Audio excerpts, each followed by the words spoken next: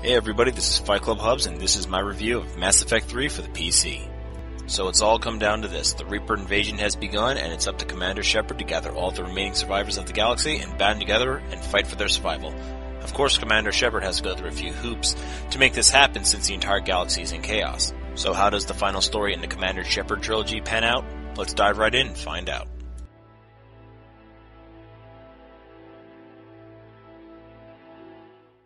This is very much what we've come to expect from Bioware. They've delivered yet another strong story.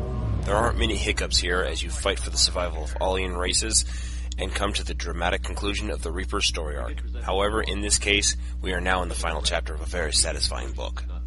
Mass Effect 3 takes place a few years after Part 2, and we find Commander Shepard about to be court-martialed. However, before anything happens, the Reapers crash the party and all hell breaks loose as the galaxy is now under siege from the forewarned Reaper invasion. While Earth is being bombarded, Shepard manages to escape and is sent on his final mission to gather up enough surviving troops to take it to the Reapers.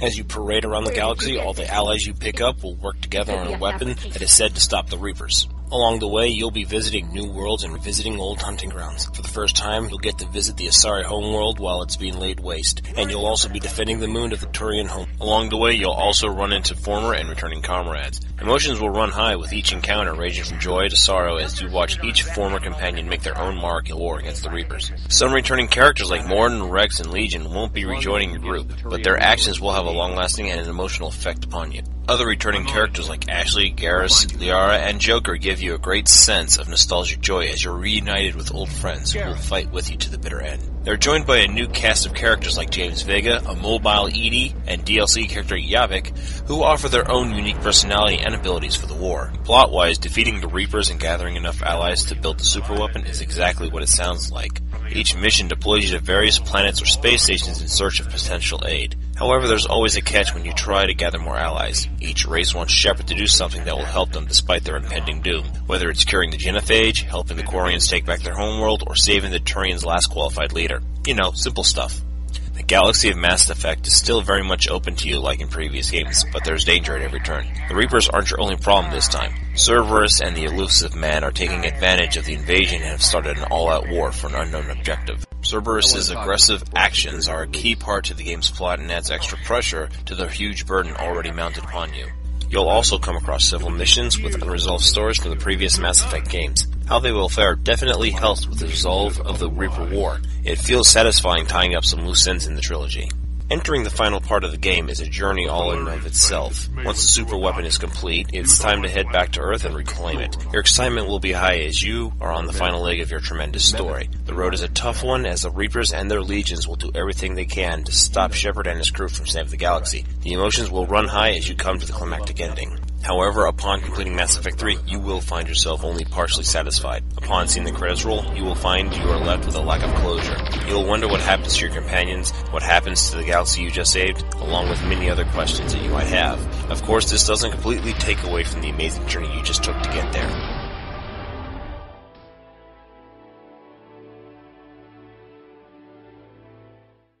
I'll get right to the point. Mass Effect 3 plays just like Part 2. No real changes to the gameplay mechanics. Controls are still just as responsive and silky smooth as they've always been. The game's leveling system and Paragon Renegade system remains virtually unchanged. Interaction with your crew is still essential if you want them to survive to the very end.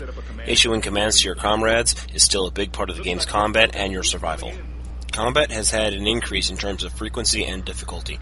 The number of waves you were used to in previous games has increased to match the dire circumstances surrounding the Reaper invasion. No matter where you go, you will have a fight on your hands. You'll find yourself facing more than just a couple of waves of enemies followed by some big nasty brute. No, now you'll have multiple waves of big nasty brutes, and you will die a lot. The single-player campaign plays just like it does in Mass Effect 1 and 2. You go from mission to mission as you progress through the game's story. It follows the same generic structure of the previous titles. The side missions are mostly the bread and butter of Mass Effect 3. You usually accept these on the Citadel, and they range from finding a person of interest or an object and delivering them to somebody on the Citadel. You'll find yourself traversing the galaxy completing these missions that range from finding bones to lost artifacts in Reaper-infested systems. The rewards are all pretty much the same, generally some cash reward or aid that goes towards building the supposed superweapon to fight the Reapers. There are a couple new additions made for Mass Effect 3. One is the ability to find aid by flying around in Normandy, and the other is Mass Effect 3's brand new multiplayer mode. The main emphasis of Mass Effect 3 is to fly around the galaxy, gathering aid for your final stand against the Reapers. You do this a number of ways. You can just follow through the main quest, completing the main objectives, follow some side quests, and gather aid from other alien life forms, or scan a bunch of planets in search of aid. The later is rather tricky because of the brand new Reaper threat. If you scan a system too many times, it will alert the Reapers to your position, and they will start hunting you down. If they do, it's game over. The new multiplayer mode is more than just a simple slap-on feature. It feels more like a giant side mission that allows you to team up with a bunch of people on the internet and take on wave after wave of endless Geth, Reaper, or Cerberus forces until you're either victorious or dead. It's simple, straightforward, and lots of fun. You start out in Mass Effect 3 multiplayer mode by creating your avatar from your 4 races and 3 combat classes. You can level them up the exact same way you can in the single-player game.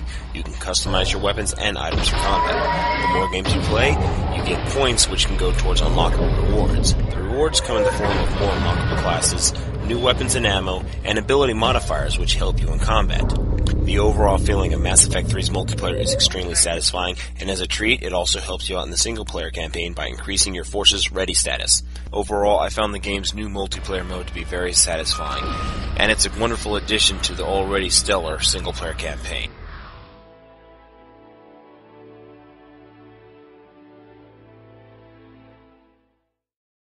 Aesthetically, Mass Effect 3 is just as pleasing to the eyes and ears as previous titles were. Mass Effect 3 is just simply incredible to look at from a graphical standpoint. Visiting each alien world, despite the heavy amount of destruction, is still breathtaking. The scale and scope of every world is enhanced by the presence of the Reapers, who you can see in the background of most of the worlds you visit, and in a few cases, you get up close and personal with them. All the worlds are simply amazing to look at, even the barren desert world of Tachanka. Exploring the Krogan homeworld, you can see so much of their lost history through highly detailed wall carvings and hieroglyphs as you travel through ancient abandoned temples. The attention to detail is amazing. Now, pardon the small spoiler, but one of my personal favorite worlds to visit is actually the representation of the collective minds of the Geth. Here, you walk around in a virtual reality sim with a Tron type of feel to it. There are giant pixelated strands everywhere that represent the influence of the Reaper's AI as a sort of virus, and there are holographic flashbacks you witness the further you progress. The Geth AI realm is breathtaking and well done, and definitely one of my favorite areas to explore. Seeing other planets like the Asari homeworld in ruins does evoke some emotions. You take a step back to take in the surroundings and realize what the planet would have looked like had it not been decimated. The way every planet looks is made to evoke strong emotional responses from you and give you a nice swift kick in the rear to make you grasp the scope of this intergalactic genocide of the Reapers. The audio for Mass Effect 3 is just as amazing and emotionally jarring as the graphical presentation. Bioware weaved their magic here once again like they've done in so many other titles before. The musical score is hands down the best of the trilogy from start to finish. The score is truly representative of all the chaos and destruction that is going across the entire galaxy. Some themes that were used in Mass Effect 1 and 2 are used here once again, and they are used perfectly, usually to tie in with closing story arcs or finding resolve, or just for some nostalgic appeal in regards to current or former comrades. Overall, the graphical and audio presentation is some of the best around, and I expected nothing less from Bioware.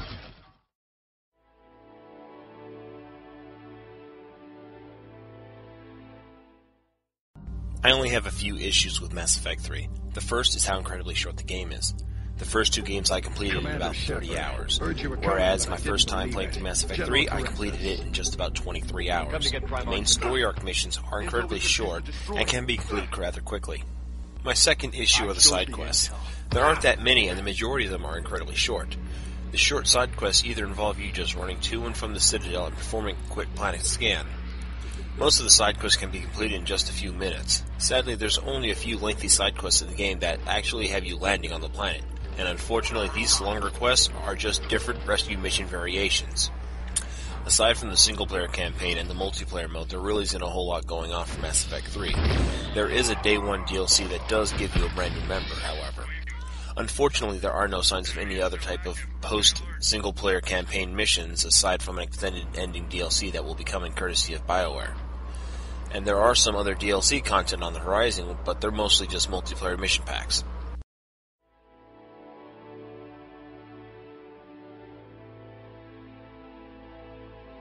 Here's my overall thoughts of Mass Effect 3. It's the final chapter of the trilogy and you knew it was going to end. And just like anything you've enjoyed, you really don't want it to. Upon completing the game, it's bittersweet, but I felt satisfied with the way things turned out. I do have some minor reservations with the length of the game and the lack of complete closure, but there is planned DLC to remedy this. Aside from the minor nitpicks, the overall journey was great from beginning to end. So here's a list of the positives of Mass Effect 3. I thoroughly enjoyed the game's story and pacing from beginning to end. The combat is still incredibly fun, fast, and intense. The universe, even as it's being destroyed, still looks beautiful.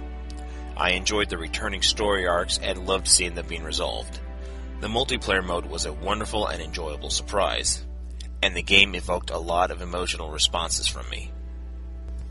Now here's some of the negative issues in Mass Effect 3. Mass Effect 3 is a lot shorter than the previous two games in the series. There are definitely less side quests than the previous games as well, and there are some minor closure issues with the ending. Now overall, Mass Effect 3 is a great experience from beginning to end, and what truly mattered the most was finally seeing the journey's end, and Mass Effect 3 definitely delivered. So my overall grade for Mass Effect 3 is an A-. Thank you for watching GVN's first video review, and please check out our website regularly for more content.